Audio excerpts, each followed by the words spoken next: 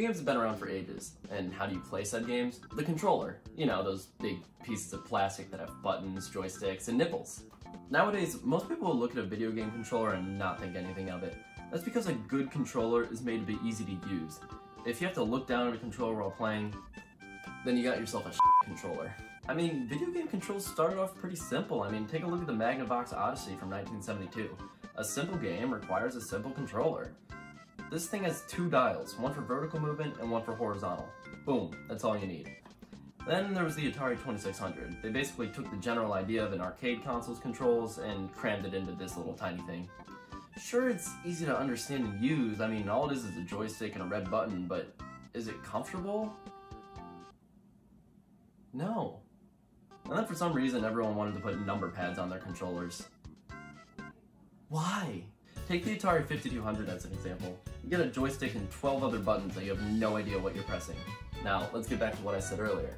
If you need to look down at your controller while playing, that's a controller.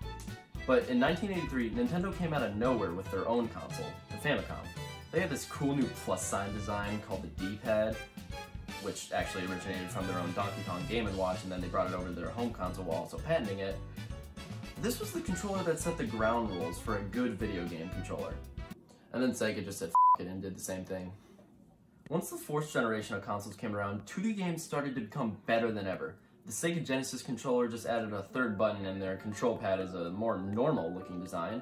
And Nintendo's Super Nintendo controller added a whole extra 2 buttons and had this cool rounded design, which I gotta say, it's pretty comfortable. Oh, and for some reason Atari still wanted to do a number pad. Then, video games started to enter a whole new dimension, which happened to be the third one. Sony released their own console, the PlayStation, in 1993. And this is basically just a Super Nintendo controller with 2 grips at the bottom.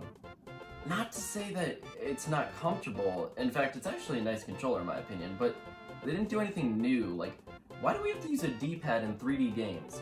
Now, Nintendo realized that we need a way to move in all 360 degrees in a 3D space, so they did this. If I didn't know what video games were, I would tell you this is some kind of a sex toy. Why the hell are there 3 grips? Like, who are they selling this to? Some kind of an alien? I mean, I guess it works, but you just don't have the easy access to the entire controller at once, which is dumb. Starting with the 6th generation, we got the PlayStation 2. It's just a PlayStation 1 controller with analog sticks. Moving on. Then Sega came in with their Dreamcast controller. Well, I've never used this controller. It doesn't look too horrible to use, like the analog stick, D-pad, and buttons all look fine. And it even has this cool little screen in it that you can put game data on and bring it around with you like a tiny little Game Boy.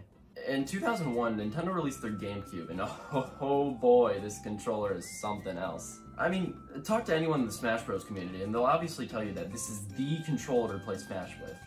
Like, even if you're not playing Smash Bros, this is still a really good controller. Like, just look at how the main face buttons are arranged. The A button is the big main one, because most of the time, that's the main one you're going to be using. Then the B button is smaller, but still in reach. Then X and Y are also easy to reach. And this controller also has analog triggers, which means if you press it down a little bit, then it will do the action a little weaker. Finally, Microsoft comes storming into the video game console scene with the definition of obesity, and I don't like this controller. Like, why are the AVXY buttons shaped like that? Why is the D-pad like that? And why is it so fat? Thankfully, they realized their mistake and they fixed everything up after getting so many complaints. Now, the 7th generation of consoles was pretty normal for Sony and Microsoft, but Nintendo decided to do something completely different. They focused more on the control scheme than power of the console, which I'd say paid off well for them considering it was the best-selling console of the generation. Now, Nintendo used motion controls, meaning that when you flail your arms around enough, you'll eventually get a strike in Wii Sports Bowling.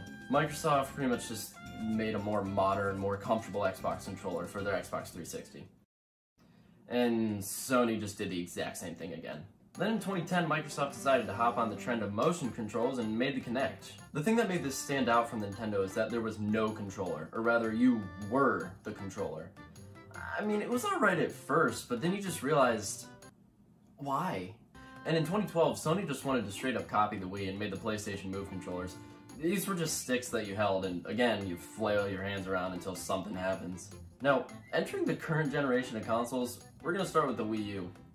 I mean, this has gotta be the most unique controller here. I mean, look at this thing, it's got a screen! Unfortunately though, the Wii U failed because everyone just thought this was an expensive add-on for the Wii and no one was going to buy into that. Finally, Sony decided to do something a little different with their controller. They added this cool little touchpad, an accelerometer, and a speaker too. These are rarely used anymore. And the Xbox One controller didn't change much based on features, but I gotta say, this is one of my favorite controllers of all time.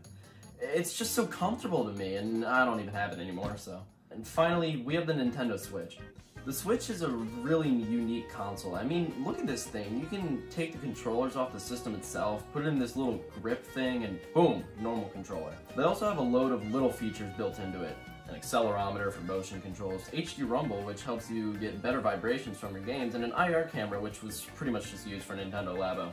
Oh, and it's missing a D-pad. Now, I obviously understand why they did this. It's an easy way to be able to pass one of the controllers to a friend for multiplayer use. But this was still a big complaint people had when the Switch first launched. I mean, sure, you could buy a Pro controller which had a D-pad, but not everyone wants to spend $80 on a controller. Then I guess you could say they fixed it with their Switch Lite, but again, I don't know how many people are going to buy a whole new console just for a D-pad. Oh yeah, and Sony released the PS5 controller. What the hell is this?